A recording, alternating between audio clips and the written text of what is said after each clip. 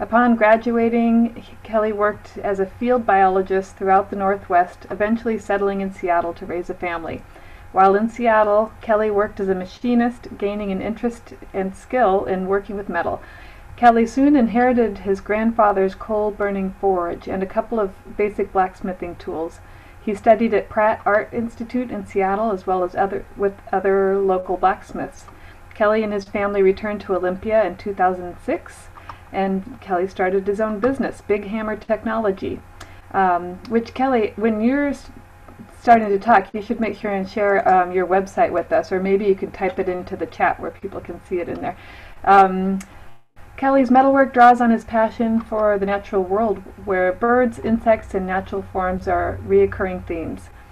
Kelly has taught blacksmithing classes at South Puget Sound Community College and the Evergreen State College. Kelly is excited to have the opportunity to continue the blacksmithing tradition of teaching others his craft. At Arbutus, Kelly teaches beginning and intermediate blacksmithing techniques and how to set up a basic home smithy. And recently we started a tool making class, but that's on hold until until we can all meet up again. So welcome, Kelly. I'm happy to get a tour of your shop with everybody today, and I'm going to turn it over to you and mute myself. Okay, that sounds great, Stacy. Thank you so much. Let me get situated here. There we go. Okay, so I'm not sure who my audience is exactly, if you're experienced blacksmiths or just somebody who's kind of interested in the craft or the art. I thought what I would do to kind of start out today is just show a little bit of a slideshow of some recent work and a few things that I've done in the past. These are things I all just kind of threw together last night hurriedly, so it's not quite comprehensive, I guess I would say. So I will do a share screen. Boom. Okay. Can everybody see these images that are coming up here? Okay, so I'll just kind of go through these and talk a little bit about each one. This is the outdoor seating that I made for Three Magnets Brew Pub just in Olympia. Laser cut 1/4-inch sheet metal with hot set rivets to hold it all together. So that was a really fun project and get to enjoy doing that.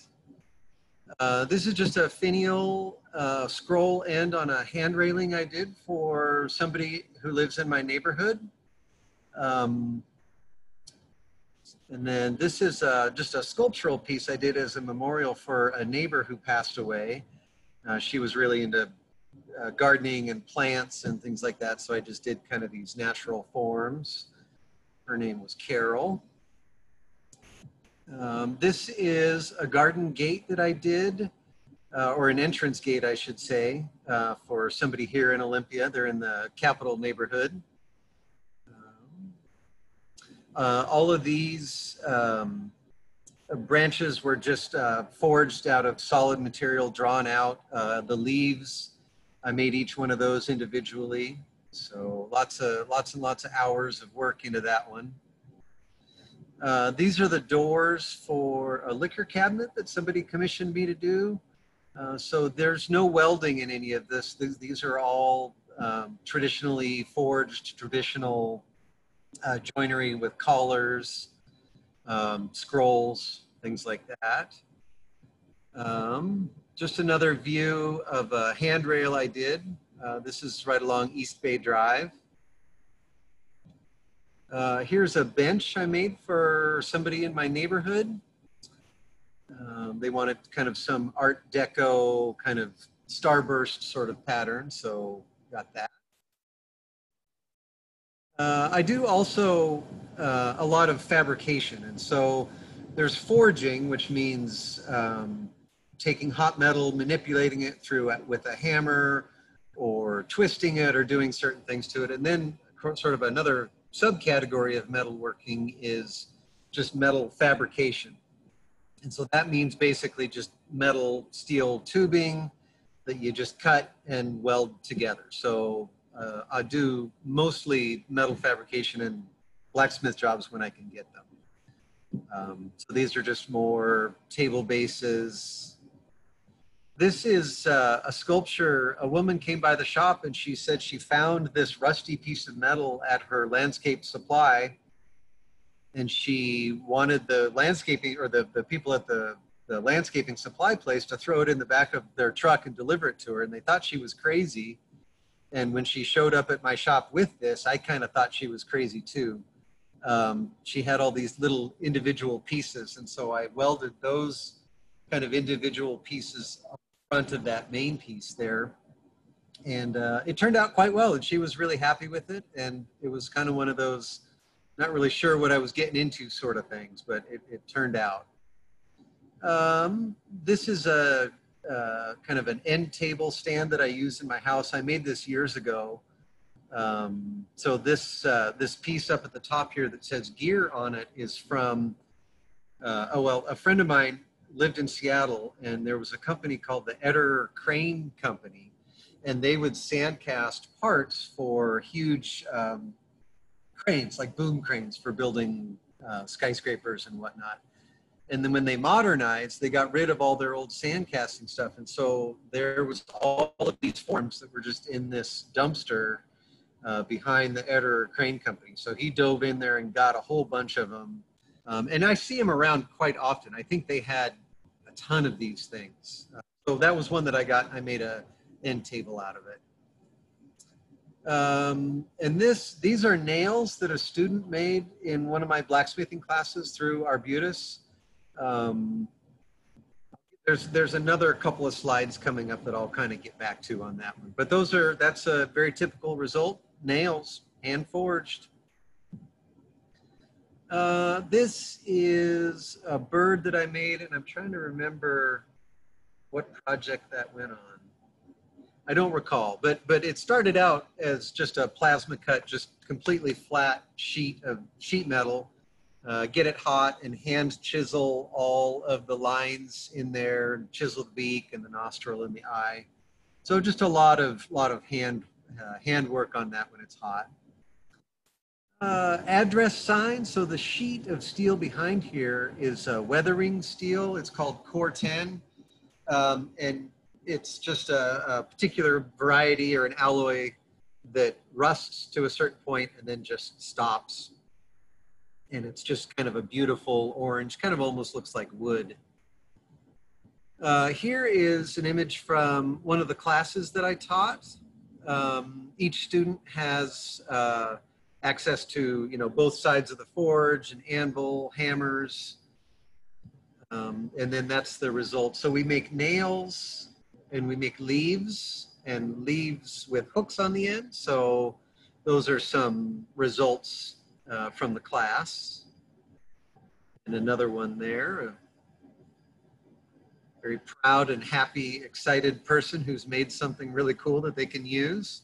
So that's I love teaching these classes through Arbutus. It's really been an absolutely wonderful thing for me to be able to do.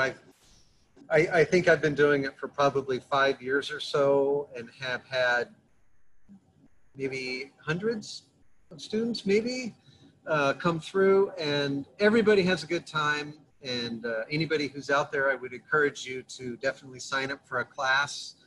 Obviously, we're going to have to wait till things get back to some sort of normal, whatever that might look like. But I imagine that blacksmithing classes will be in that new normal somewhere, hopefully. I do a lot of signage also. I've got a CNC plasma cutter that I can cut letters out with and weld them onto certain things.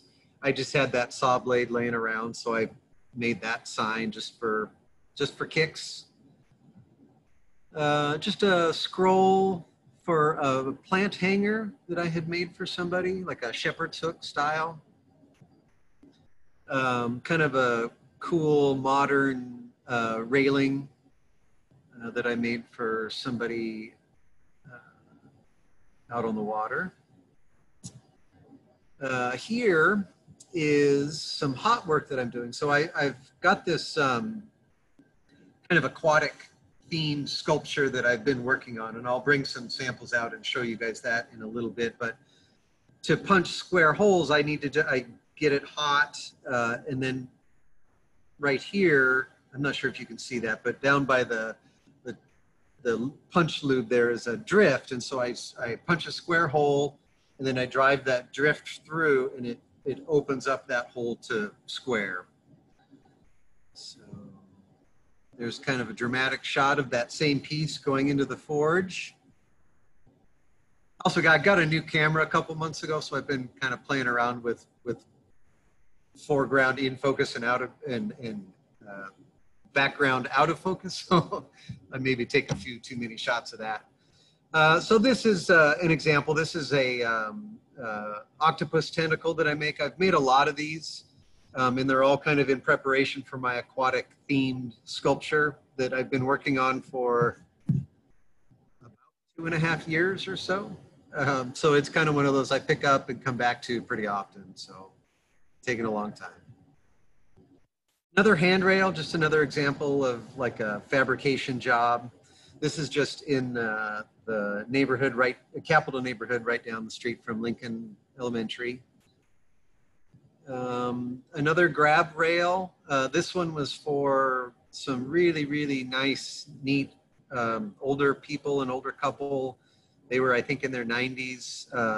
The man played in the National Hockey League when there was only 8 teams. And I don't know the NHL well enough, but I gathered that it was a long time ago, that he was a super nice guy. They were a really delightful couple. More aquatic themed sculpture pieces here. Another one of that.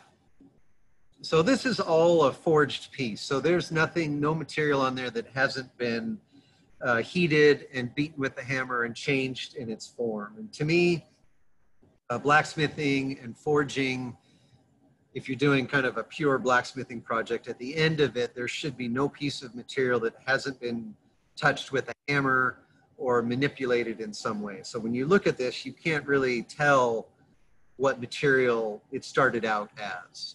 So that's kind of one of my aesthetic goals with blacksmithing. This is a stereo cabinet that I made. It's just kind of more fabrication, really. I cut that out on the plasma cutter, use of rivets to hold it together. No welding or anything like that on that one. Another handrail.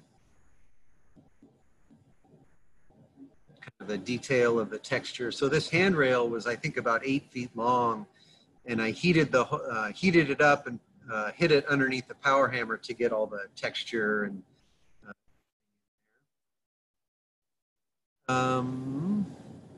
this was kind of a fun project. Can you see my cursor if I move my cursor around, Stacy? You see that? Okay, perfect. So this strip that goes along the front here was a textured piece that just kind of attached onto the underside of the mantle. So it's actually a little bit of minor, not really much metal work in there, but your head up there. This is a fireplace mantle that I made for somebody, and this, from this point all the way over to there, was about 18 feet. So this was a real challenge to manipulate and handle this, and I had to deliver that down to Hillsboro, Oregon, which was just a really stressful adventure. But everything turned out just fine. Ram's head that I keep on my vise at all times, kind of my talisman, I guess. And here's just another fabricated railing for a Juliet balcony that I'm making. And this is another railing. This is part of the Shelton job that I just am doing out in Shelton. So, and it looks like, let's see, that looks like it for the slideshow. And I guess kind of the main point that I wanted to get across with showing all that varied stuff is that my work is very custom in nature. Customers come to me, and if they have some crazy thing that they want done in metal, then it's my job to figure out how to do it and to do it, do it for them. So it's always constant problem solving, which is good. At some points and other points just gets kind of stressful and is kind of hard to manage. So anyway, so I'm gonna do the stop share so we can exit the screen, okay? And are we back just on me now? Yeah, okay. So from here, I think I'm just I need to step away just for a second and get,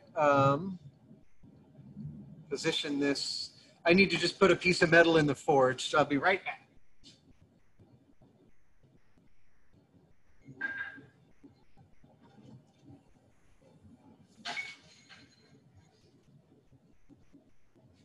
Thank you. All right, see you, Ben. Thank you.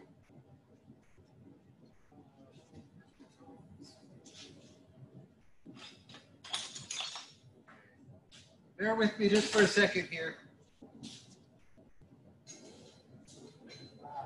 I need to they're the big ones that are.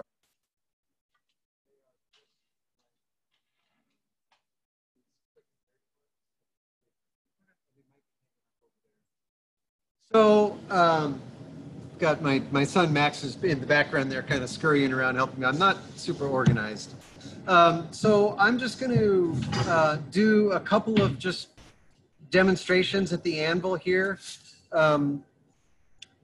It's going to be a little bit of a work in progress, just trying to figure out how to position this so everybody can see and the sound and everything. No, they're the bigger ones.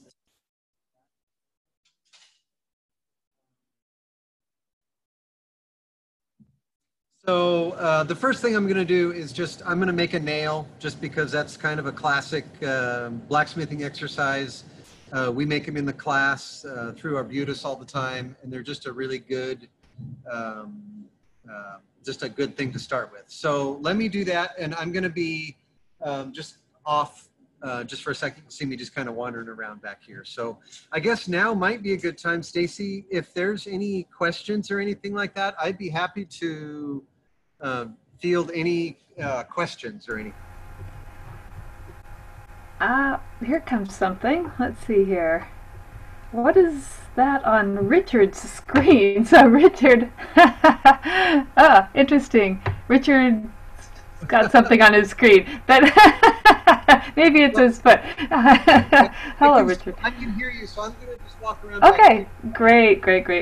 Well, I commented earlier that I love the ram's head. Oh, there it is. It was a foot. Hey, Richard. I love the artwork behind you too. I am very interested in all of this aquatic parts that you've got up on your wall, and I'm looking forward to seeing what all of that is when you get to that point, Kelly. Oh, here's a question from Owen. Do you have main inspirations for your sculptures? What are my main inspirations for my sculptures? Yeah. Yeah, it's mostly like the natural world, really. I like to see flowing material. I like the squish aspect of blacksmithing, where you take a piece of material and heat it and then completely manipulate it and make it look like something else completely. That's kind of the fascinating part of it to me, is just the transformation of something that is very, just square and sort of boring, and heating it and changing it into something else completely. Yeah. And the natural world also. I mean, I studied birds and animals and things like that. So floral forms, animals, all of that kind of feeds into what inspires me. So that question came from Owen, who I'm going to mispronounce your last name, but I think it's Hoff, who was a Lincoln young fellow from Lincoln. He's now at Olympia High School. And so, Owen, I was just calling you out a little bit because you might recognize the gate over at Lincoln. Kelly made that gate at Lincoln. Ooh, I've got a helicopter going over. I'm going to mute for a second.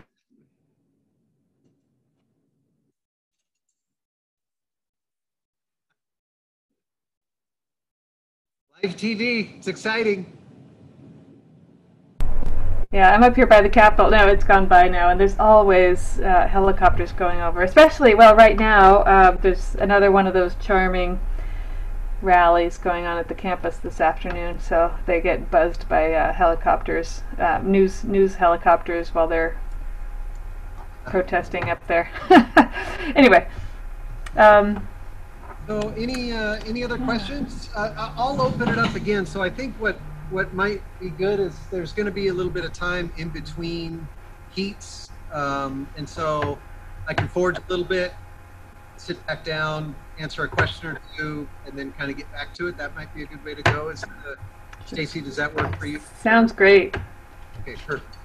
So. Um,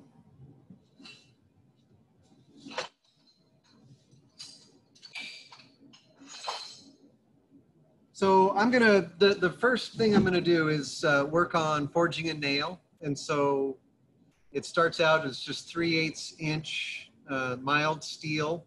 I'm gonna draw a taper on the end of it, on the end of the bar to kind of make a point. And then as I'm doing that, I'll go grab some things that I can show you, steps of nail making. So let me see.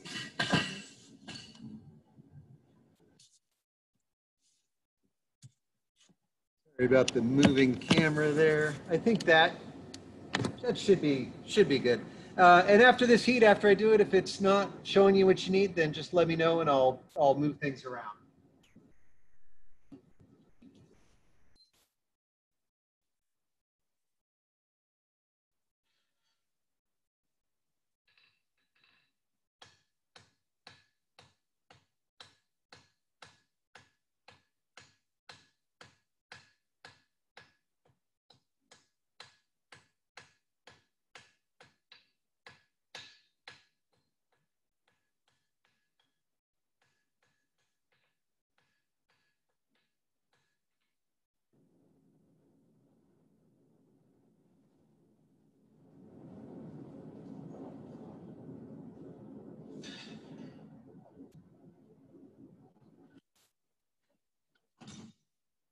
Everybody able to see that okay? Okay, great. Yep. So, so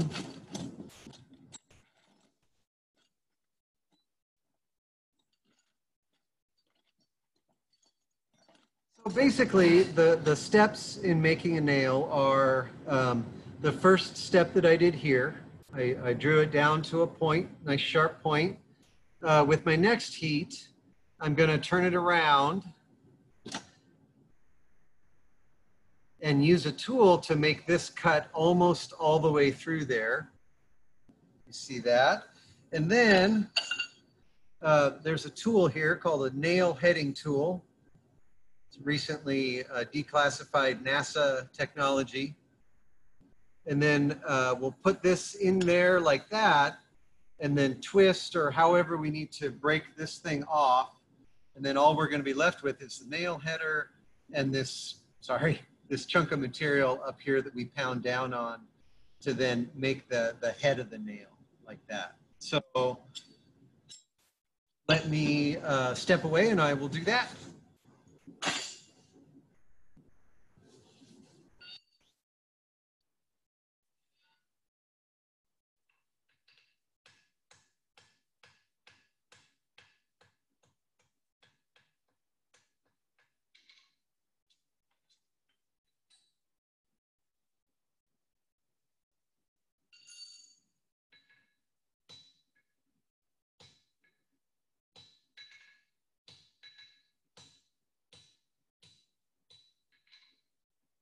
Okay, so here we have the bar that I've just cut most of the way through. So I'll put it back in the forge, bring it out when it's nice and hot, put it in here and twist, sever this off, and then I'll just be left with this with the bit right there. And then I'll hammer down on that to make the nail. So that'll be the next step with this one.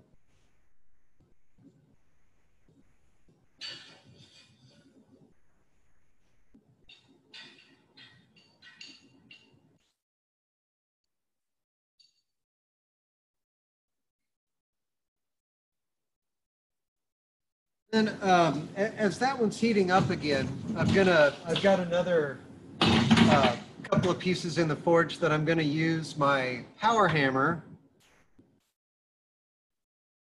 which is over here, to do. And basically what I'm doing with these is I've got this piece of 1/2 inch by 1.5 inch steel, just flat bar, and I've got it marked off 1.5 inch, and then there's a midpoint and then 1.5 inch out from each side. And so what I'm going to do is I'm going to forge in between these two dots on the power hammer and draw that out. And so what that's going to in effect do is leave me with a section of material here, and then it'll neck down, and then I'll leave this big section here. And I'm doing these for a picket project that I'm working on, a gate, and it's just going to be a purely blacksmith forged gate. And so I'm just making the pickets out of this material. And these, believe it or not, this is 11.5 inches, will turn into about 36 inches of material after I get done forging it. So it's all in here. It's just going to get squished and drawn out and pushed in different directions. So let me finish the nail so we can kind of get that out of the way, and then I can focus on the forging on the power hammer. So move that there. Okay.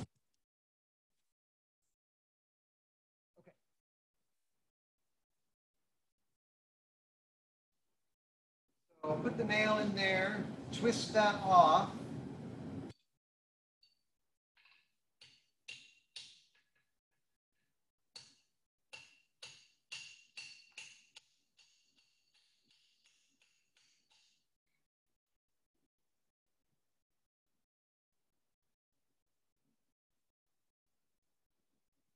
So there we are.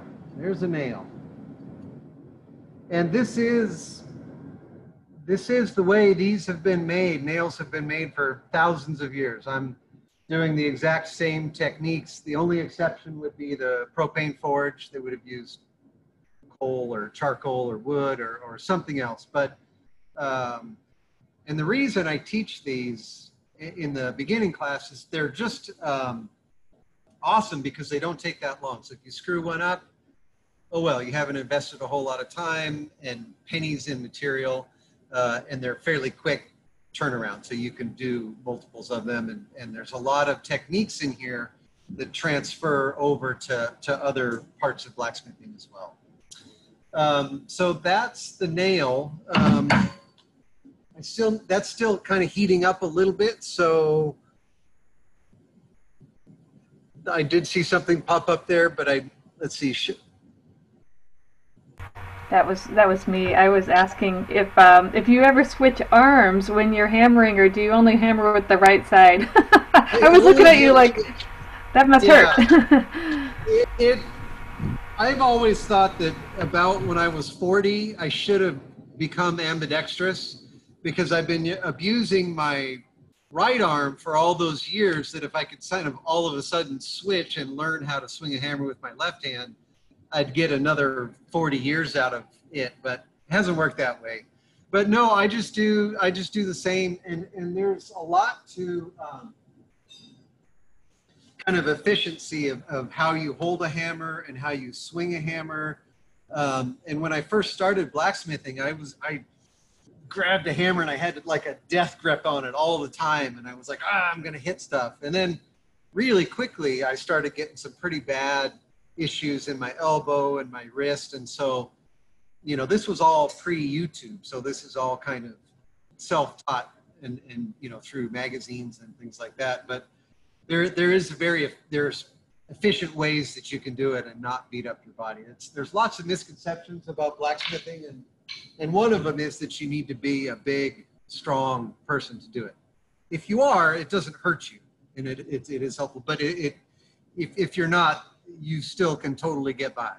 So it's just efficiency of hammer swing and work in your size realm.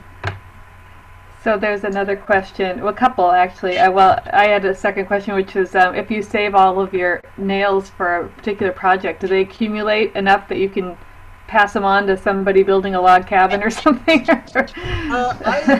It's funny because then, Stacy, you might remember this from Arbutus, that in the back room there, you would always find nails just kind of around. And I have in my shop right now probably hundreds of them, and they're just around. Students who make them take them home. I want them to go home with a handful of stuff that they've made. But I've got them. If anybody needs hand forged nails, I have Cool. them. I'll have to come up with a project for that. Another question from Owen. He was asking if you made your hammer or maybe any of your other tools. Yeah, I have made a lot of hammers and tools. I've got my tool rack here. So I've been making a lot of tongs lately, just for kind of, special purposes or whatever. These are just some of the ones that I've made. I took a tool making class down in Half Moon Bay, California, years ago, and learned how to make tools like these. So I have made quite a few hammers and things.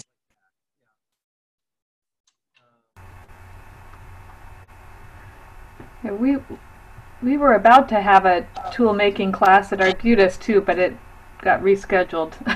I know. I was really excited about that one Yeah. too. So I'll talk just a little bit about the tool making classes. We make, a lot of these sorts of tools, just, a center punch, a fuller, and just, kind of a curved chisel.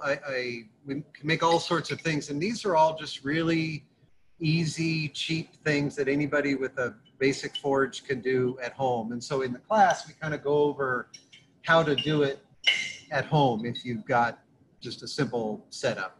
So any other, let's see, oops. Is that all, Stace? Okay, I think we're good. Okay. So it looks like we've got a good heat back here. So I'm gonna try to move this around and get in a little closer.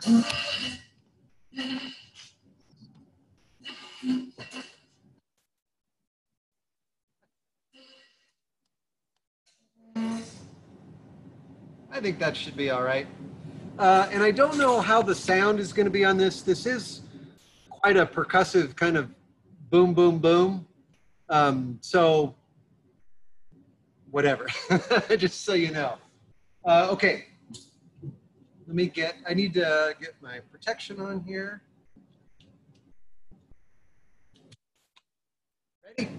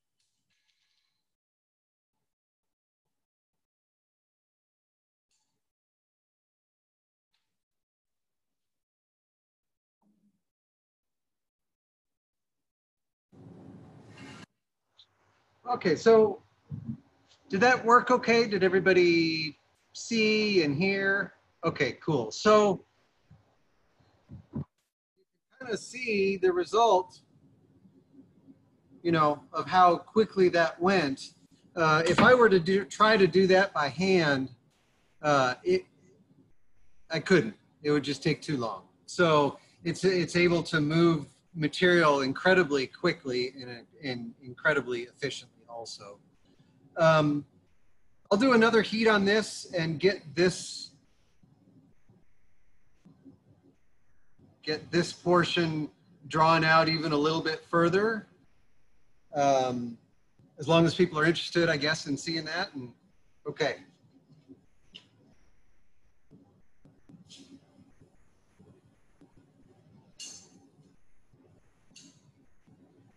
As that's heating, I've got just a couple of minutes. If somebody, oh, I just saw a chat question come up. What was that? Oh, and I'm not sure. It's an Anyang 88. So it is. I just an 88-pound ram weight on that.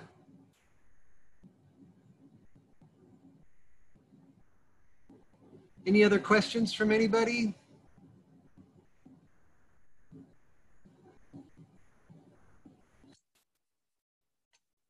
Right. So Another question just popped up. Clarissa asks, "What's been your favorite project?" ooh, good question, Clarissa. Wow, I've had a lot of them. I have to kind of think about that one. Yeah. I really love the garden gate at Lincoln because it's got so many little creatures hidden in it, little bugs and blades of grass and flowers, and I love, when that first came in, it was just so fun to look at, and I know the kids love looking at it too. That's one of my favorites because I'm familiar with it too. Yeah, and thank you for reminding me that. I was thinking more recently. I guess I need to dig back a little further. The Lincoln Gate was kind of one of my first sort of larger things I'd done. And gates, when you look at them, they seem fairly simple, but you gotta line up everything just right. It's got to be plumb and level and square, and it's not easy. And so that was a really good challenge for me, fairly early on. It was definitely the largest ones that I'd ever done. So yeah, Clarissa, I guess I would say the Lincoln Gate would be probably one of my all-time favorites. Yeah.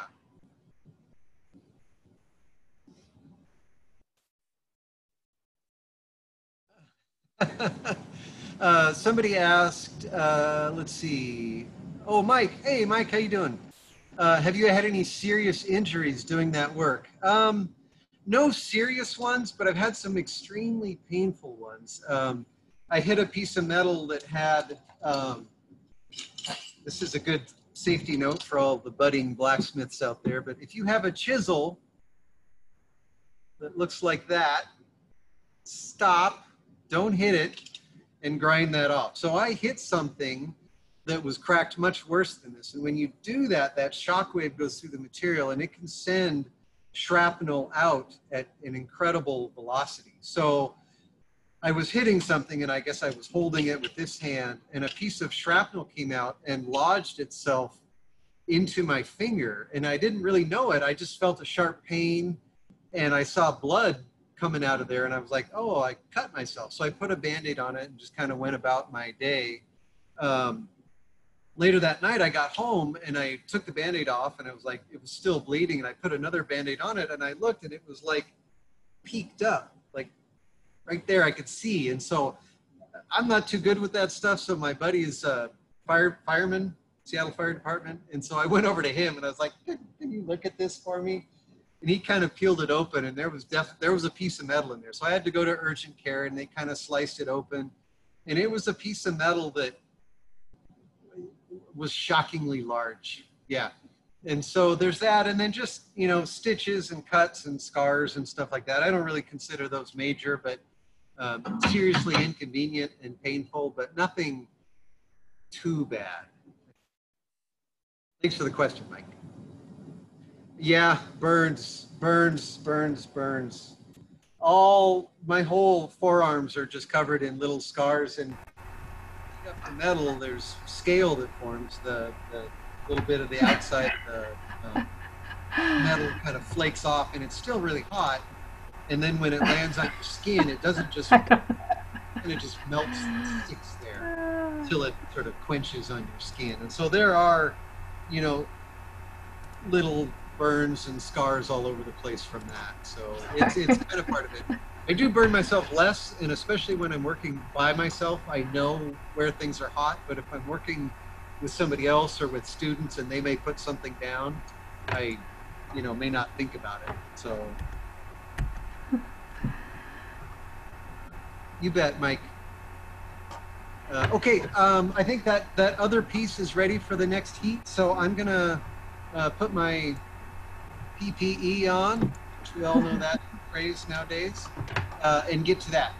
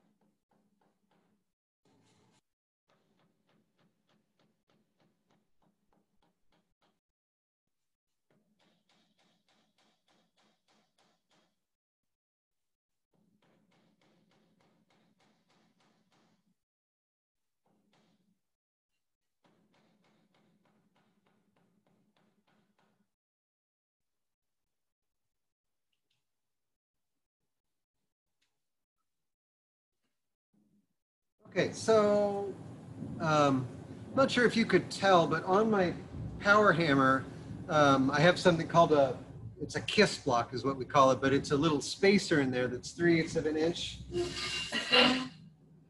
kind of tucked right in there. It attaches with this screw handle there. And so when I run stuff through the power hammer, that kiss block, it'll hit that, and this will remain an exact 3/8 inch dimension. But it'll still also leave just slight hammer marks in there. You can kind of see up in that area there. And I could get that completely smooth, but I like to see those in there because the light kind of reflects off it differently. And so when you look at the finished product, it shows that it was manipulated by a hammer as opposed to like a machine made or ground or something like that. So the next step I'm going to do with this one is I'm going to spread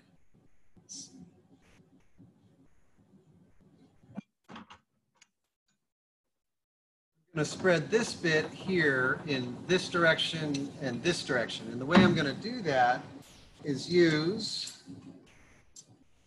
a tool made. So this is a pretty fancy tool here. It's just a piece of 1-inch round tool steel that I cut into a little piece and then welded a handle onto. And so when I put it under the power hammer, try to get this in here. I'm going to put it on here like this and hammer down on it, and it'll move the material in that direction and in that direction. So then I kind of fan that out into a shape. So I'm going to put this back in the forge.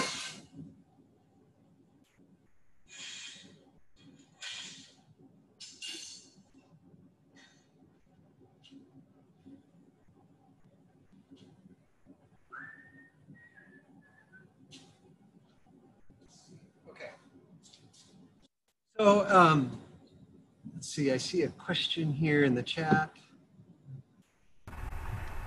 That was me. I pulled the gate, the Lincoln Gate up off of your website onto my laptop, so I can.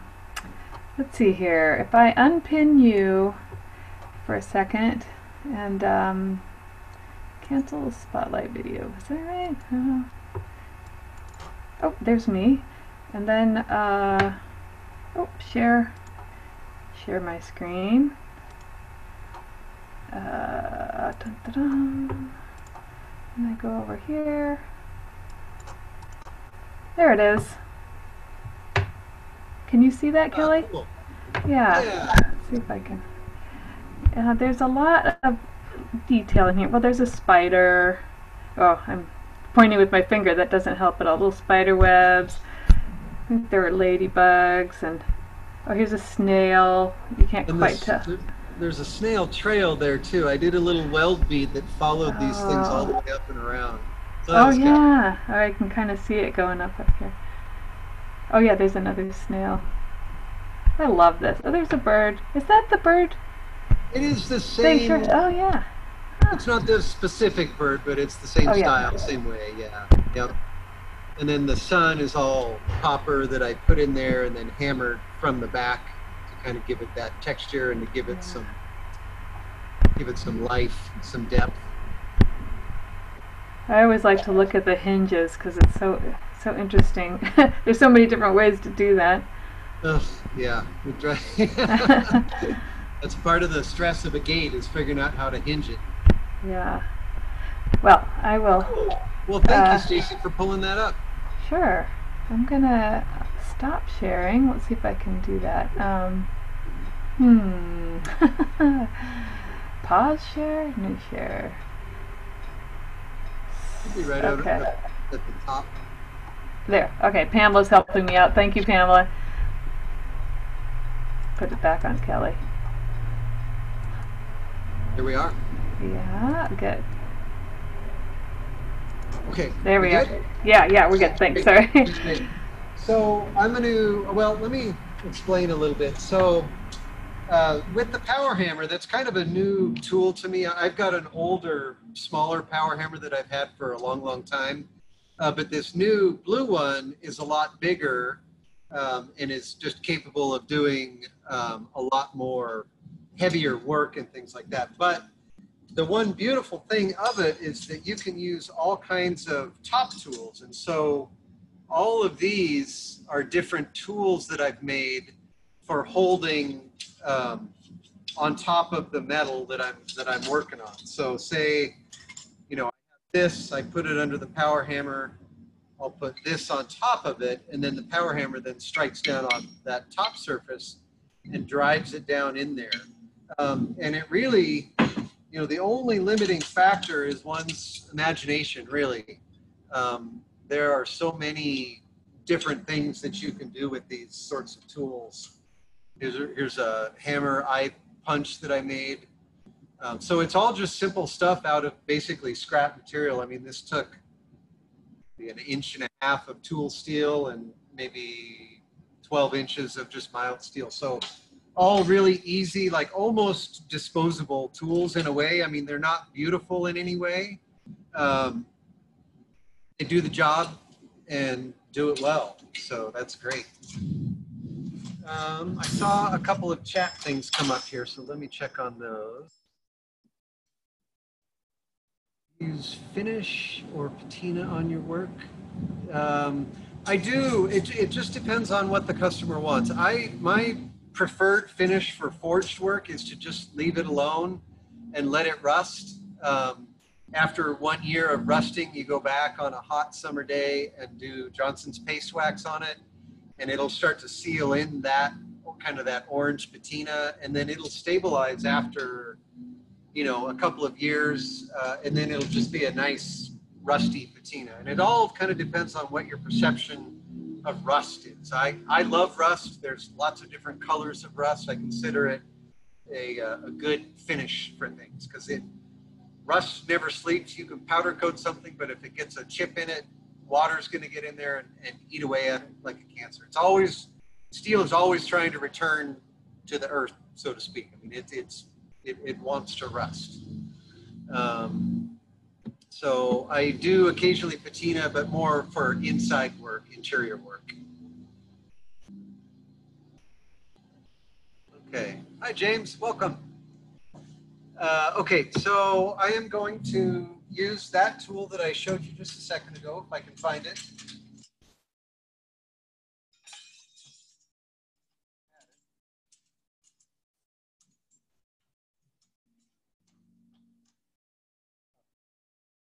Okay, so again, on this sheet, you'll see me hold the material in my right hand.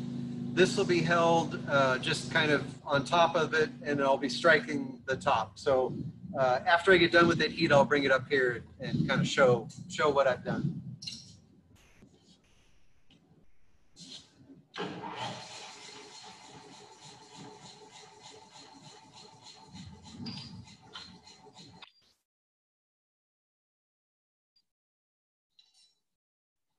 Safety note, you saw me just there wipe off the bottom die with my hand, and nobody should ever do that.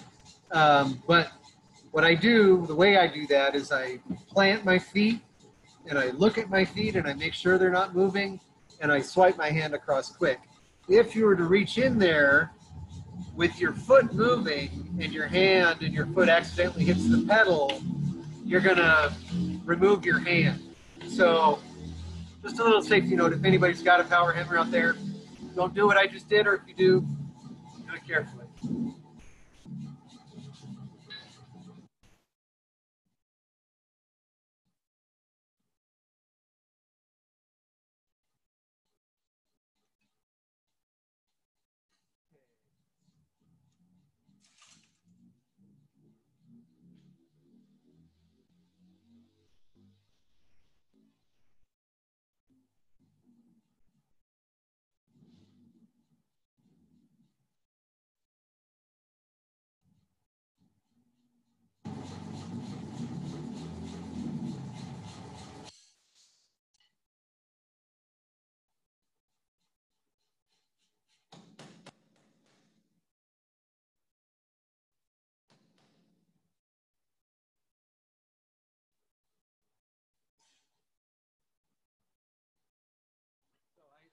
I didn't get much on that one because I had to quench the end so I could hold on to it. So we'll let that heat up again. It'll go real fast.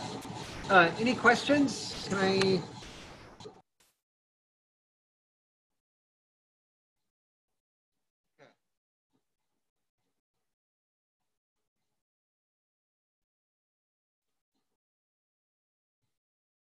You bet, Mike. You're welcome. We'll see you, buddy. Take it easy.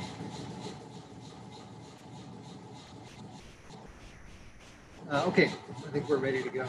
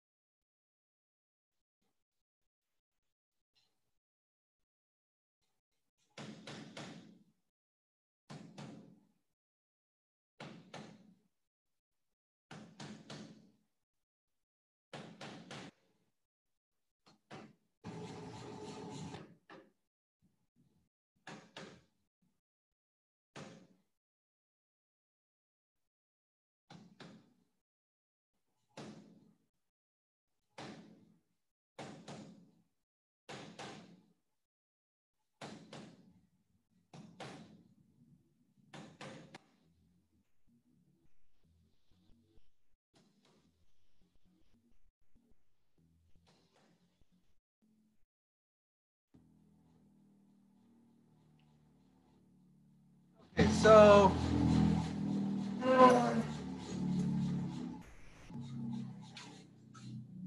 yeah, so you can start to see how this tool is just spreading it in this in this direction and that direction, and not so much out that way. So I could just keep going on this. Can you guys hear the motorcycles next door? Got some Harley technicians next door who soup up Harleys, and so it's pretty loud sometimes. Oh well. So anyway, that's that. How are we doing for time, Stacy? Are we? Well, I think it's 2 o'clock right now, so we could just wrap up or ask if anybody's got any last questions or if there's anything you want to say. I mean, we don't have to rigidly end it right this second, but it's about Exactly, time. Sure, Yeah. sure. Well, I think what I will do is just with these guys making noise next door, I think I'll grab the computer and then just go into my office, and then if there's any questions or anything like that, I'm happy to do that. Can you do a slow spin around your studio so we can see what it looks like? Absolutely. Yep. All right. Let me put some stuff down, turn the forge off.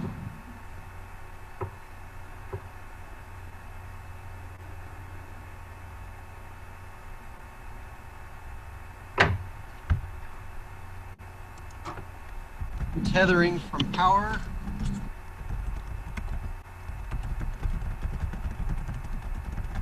I think I'll just kind of go around like this. Is this kind of something that you envisioned, Stacy? Yeah. Okay. I haven't been over to your studio for a long time. Yeah. I can check it out.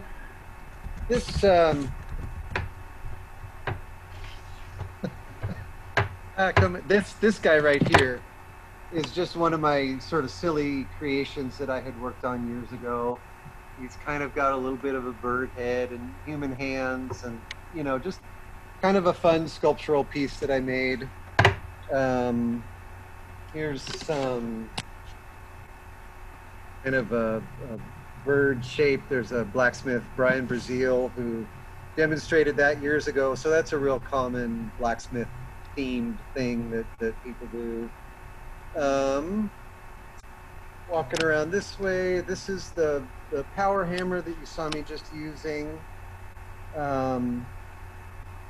Over here is my old, this is, that camera is kind of opposite of what I think it should be. So this is a little giant power hammer. It's a 25-pound ram weight.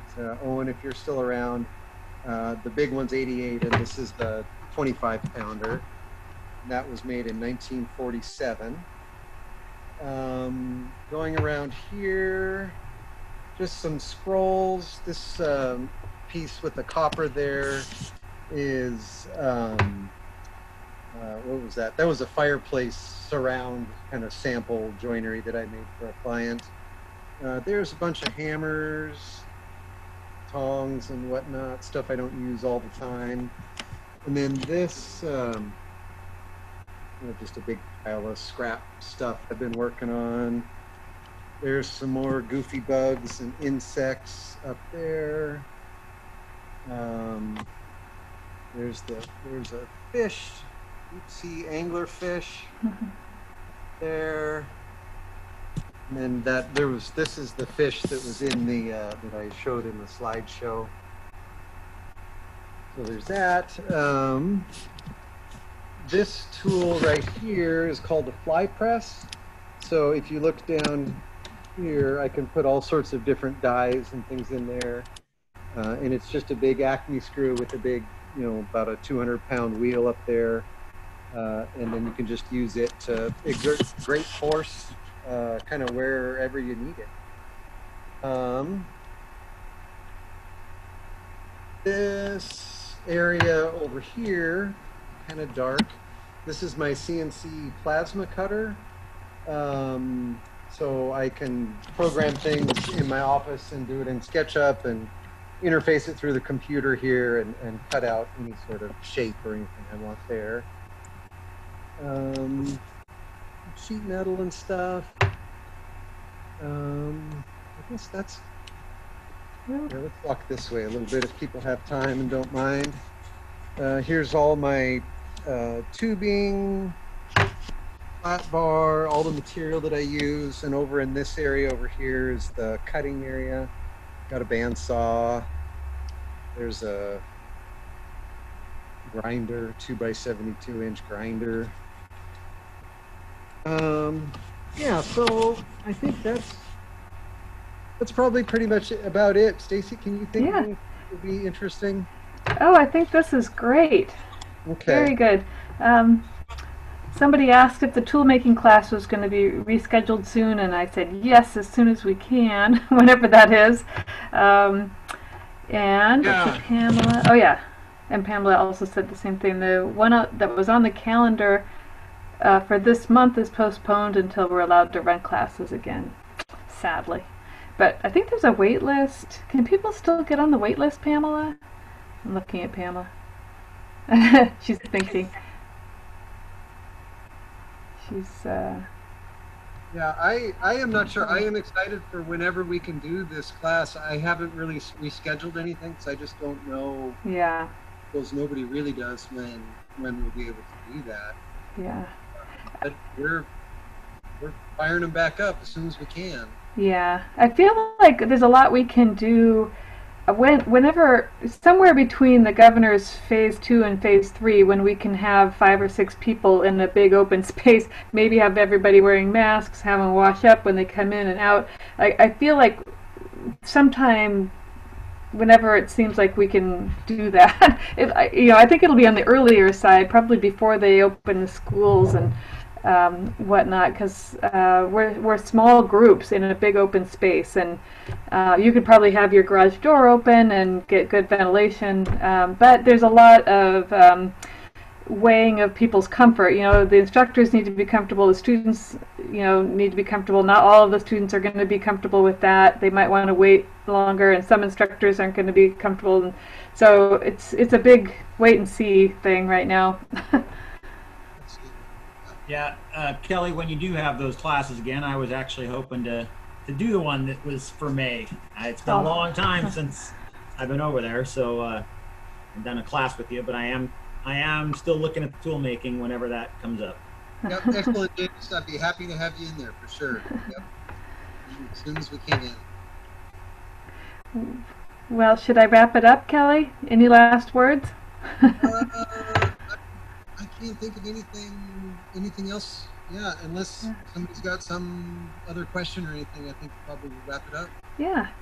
Well, thank you all for coming. I'm going to keep an eye on the chat box and see if there's any last questions. But actually, Mike Cummins, I think, is our next Zoom artist talk. I think is it next Friday, Pamela? It's Friday. It's in 2 days. Oh, 2 days. Oh, I thought it was a week from 2 days. So if you're interested in seeing Mike in his ceramic studio, we'll be highlighting him on Monday or Friday. I think he said he was going to do a tour of the Arbutus ceramics. Oh, that's what he told me last week when I talked to him. I will confirm that with him. Oh, yeah. Yeah. It's Pompeii down there. It's everything's frozen in time, and nothing's moved in a couple months. I'll have to make sure he gets down in there before he has his presentation. Alrighty, well, thank you so much. Oh, and here's where all the creative work happens, huh? Is this where your design studio is? This is where all the horrible stuff happens, the bookkeeping and the emails. Alrighty, well, I will wrap it up. Thank you all so much, and hope to see you in a future class. Take care. All right, thank you so much, everybody. Bye-bye.